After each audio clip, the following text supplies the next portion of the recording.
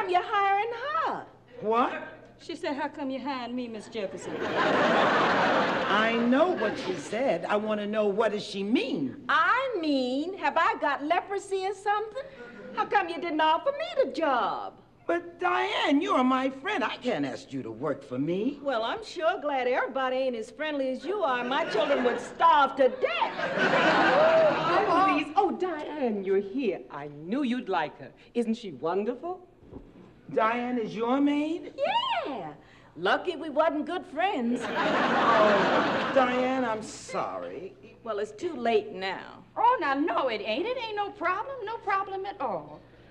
Why don't you work it out with Miss Jefferson? I can always get something else from the agency. Oh, thank you, Florence. Florence. That's